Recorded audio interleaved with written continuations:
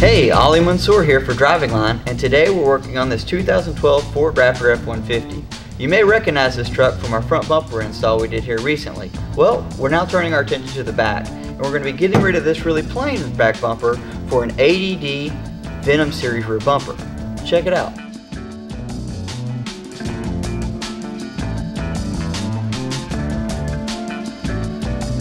The Venom Series ADD bumper is designed as a bolt-on bumper.